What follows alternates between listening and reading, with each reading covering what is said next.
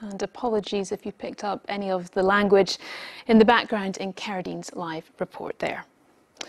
Now, do you remember these? Only those of us of a certain vintage might. Thousands of videotapes stored in sheds in Dundee are to be saved from the dump by the man who runs the UK's last video shop.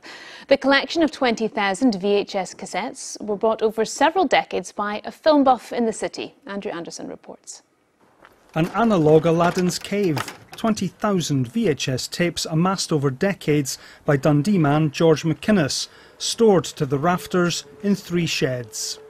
These plastic cassettes with their screws and their springs and their magnetic tape are really hard to recycle, so many of these tapes end up in landfill.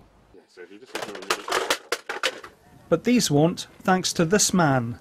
Andy Johnson was busy loading them up today to take to his store in Liverpool, thought to be the only video rental shop in the UK.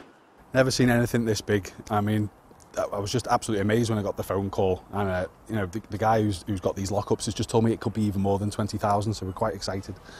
The video boom is one of Britain's growth industries. VHS tapes were still outselling DVDs 20 years ago, but could they have a vinyl-like revival?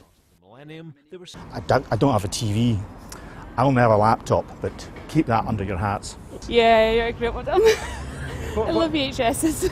just the hassle needing to rewind them and everything, so I'd probably just stick to a DVD from now on.